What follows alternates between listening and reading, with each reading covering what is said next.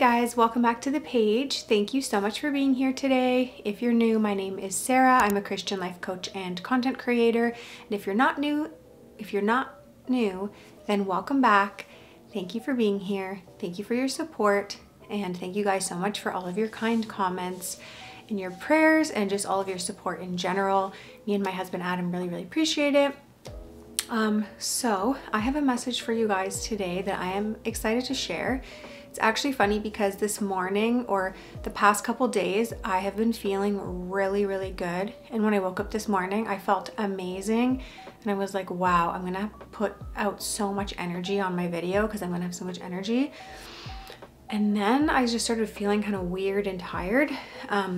So yeah, I'm a little bit low energy in this video, as I have been in many of my videos, but I was excited to bring more energy today. But nonetheless, I'm not gonna let it stop me. I actually sort of think it was more of a spiritual thing that started happening and like kind of like bringing this oppression and like apathy over me. Cause like, I don't know, it was just weird how it just suddenly came about. But yeah, I was, anyways, it's not gonna stop me. I'm still here. I'm still gonna share my story. So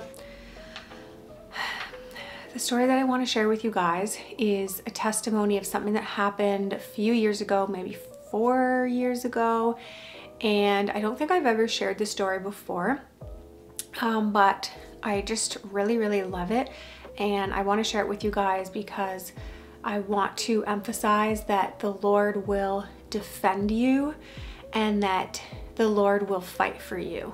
And you only need to be still, like it says in scripture. So firstly, I'm just going to quickly read the scripture to you guys that says from Exodus 14:14. That's actually very easy to remember. The Lord will fight for you. You only need to be still. The Lord will fight for you. You only need to be still. So, okay, I took some notes just so I could remember the story. So I'm gonna share a story with you guys and then I'm gonna tie it all in. So again, this was about a year after I got baptized and really became a true Christian. I was working a lot of experiential marketing and brand ambassador work. So I did a lot of like pop-up shops and like different things like that. So I was working a pop-up shop in the mall in Toronto. And basically, if you can imagine like a pop-up store, it was a kiosk basically.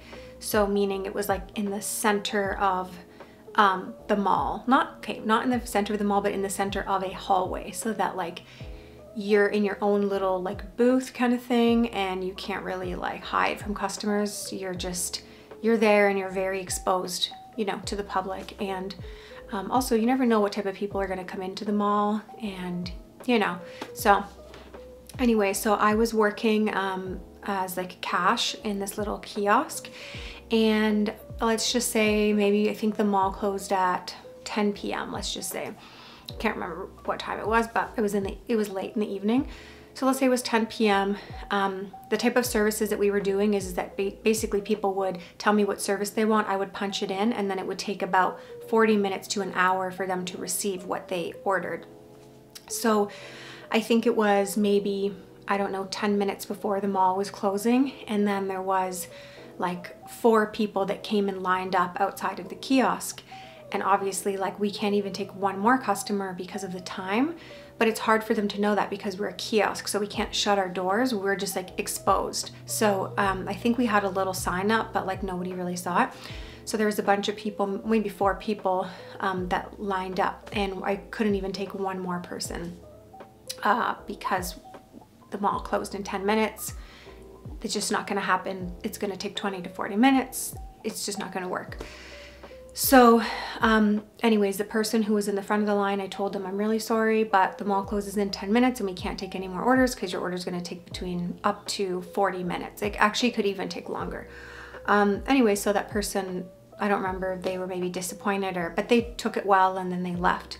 The person behind them then came up to the cash and I don't remember exactly, but they basically started like verbally assaulting me and just saying like, started telling me that I was racist because I wouldn't take their order, even though again, there was 4 people in the line of like all different cultures and ethnicities. So it really didn't even make sense. But yeah, basically just like this person was around my age too. And they were like really aggressively like coming at me. And again, I'm in a kiosk and like I cannot go anywhere. I'm in a box, like a literal box, and like it's like I have nowhere to go, you know. There was no manager there at the time. I was just working with one other girl who's around my age, and I think she was just really shocked and she didn't know what to do. And then obviously, you know, I explained like there's not much more that I can explain. You know, I'm sure you guys have experienced this before, and if you've worked in customer service where you can have a customer who's super angry and just like there's nothing that you can say that will please them. They're just being unreasonable basically.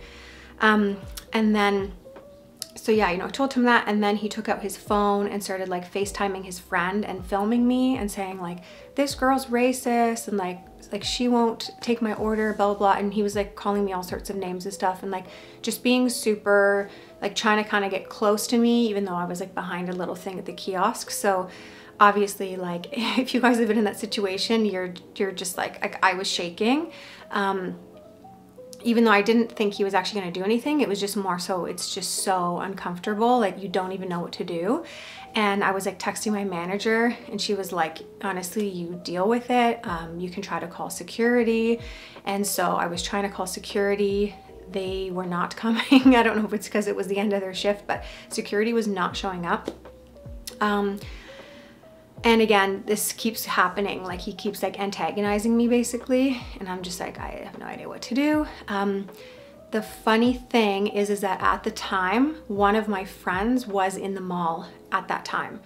And he was just someone that I was working with, like doing photo shoots and things like that.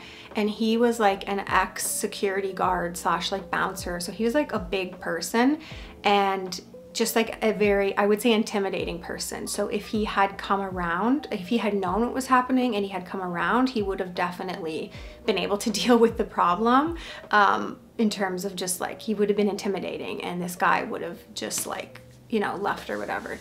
So I was thinking, oh my gosh, like where's my friend if I, you know, and again, like there's nowhere for me to go. There's nowhere for me to hide. So it keeps happening and I'm like all shaky and everything. So I'm like, hey, I don't know what else to do. Security's not coming. My manager's not coming. My friend's not here. Like, I'm not going to just pick up the phone and start calling him. So I'm like, okay, I'm just gonna busy myself with work, I guess, and just try to make it look like I'm busy. So I think I don't know, I just like turned around and I went to this little like cabinet behind me and was like, I'm just gonna pretend that I'm like working before I get like assaulted. And yeah, basically then this happens. So again, still going, he's still filming me, he's still calling me names, he's still being aggressive. Nobody is helping me because I have one coworker and she's busy finishing up a different order from before. Manager's not coming, nobody's coming. So I didn't even think in that moment to pray. I don't know if it's because I was like a new Christian or because I was just totally probably caught off guard and I was just like in complete shock that I didn't even know what to do. But I'm in my mind, I'm like relying on all of these, you know, all of these people that could come and do something and help me. And as I'm standing there all shaky and feeling super, super uncomfortable, all of a sudden I just feel these like arms embrace me. It wasn't the guy. It wasn't something scary. It was not the guy. But all of a sudden I felt someone come up behind me and just hug me and hold me. And I could tell it was a little kid, obviously, because I could feel where they were like wrapping their arms around me. They were like, they came up from behind me and were wrapping their arms around my like waist or like my stomach. So, and I just felt like so much love. And I'm like, oh my gosh. And I turn around and it's this little girl who her mom was just finishing up her order from my coworker who was beside me. And this little girl was probably as old as 5 years old. I don't know if she was 4, 6, or 5, but I would say average, she was about 5 years old. And she was standing behind the kiosk with her mom. She obviously had no idea what was happening. Like, I know that she didn't know what was happening. And technically you're not allowed to come into our kiosk. Like, it still has a countertop and there's this little kind of door that you have to go through to come into our kiosk.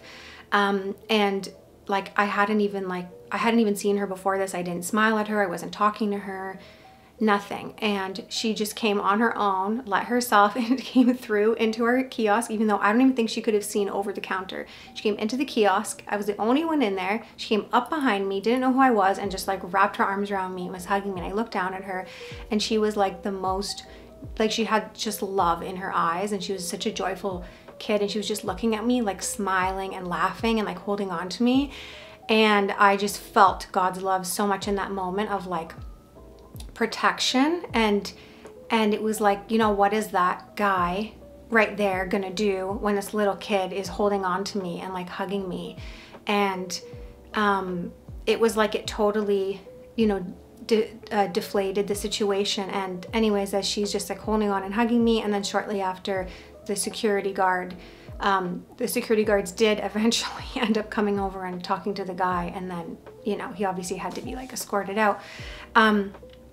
But what I thought was so beautiful about that moment, because I could obviously tell that it was the Lord, that, you know, that the little girl was working through the Lord. But I think what was so beautiful about that was that we think, you know, that God is going to come in these like huge, mighty ways, and he does, but it's just so funny how he used a child. Like, he could have used my manager, who had a lot of authority, who for some reason wasn't coming over here. He could have used the security guards to come right away, who have a lot of authority, could literally escort him out.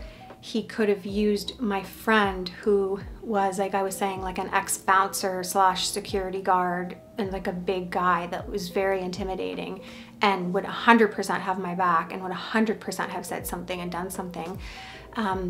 But instead of using any of those that you would naturally think to look to, he used the sweetest little child to come in and comfort me.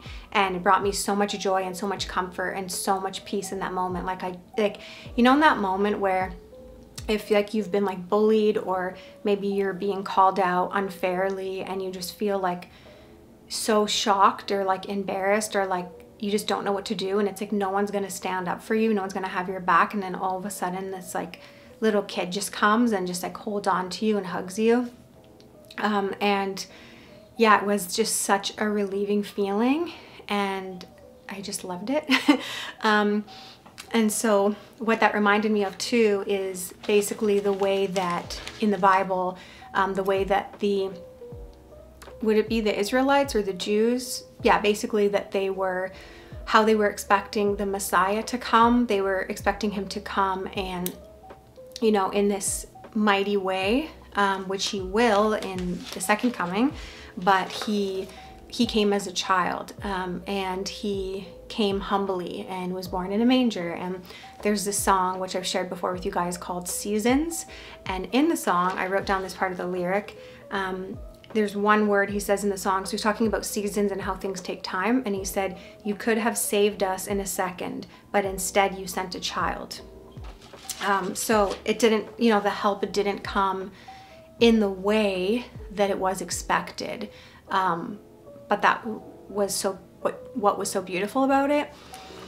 So before I kind of wrap this up and kind of bring a conclusion to this, I'm just going to check my notes, because I just wrote down a couple of these details here.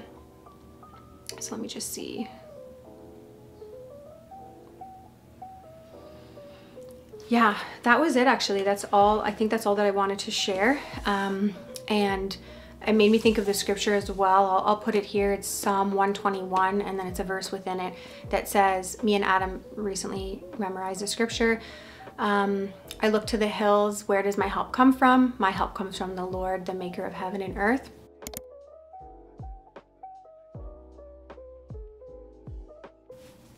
And so I just wanted to encourage you guys that the Lord will fight for you and that He will defend you. He is your defender. So maybe if you're facing an injustice right now, whatever that could possibly look like, or you're just in a situation where, you know, you really need to be defended, whether it's your reputation, maybe it's at work, maybe it's at school, maybe it's with your children, maybe it's with like a spouse or an ex-spouse or something like that, where you need defending.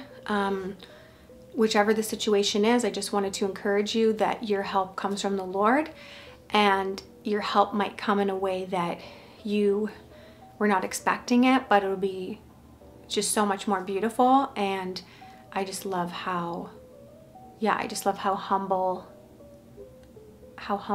the way that this help came so humbly. And yeah, I just want to remind you guys that the Lord will fight for you. You only need to be still. So that is my message for today. I feel like that was like a lot shorter than most of my messages, but that's really all that I wanted to share with you guys for today. I pray that this message can bless you. If you know someone who would like to hear this message, please share it with them.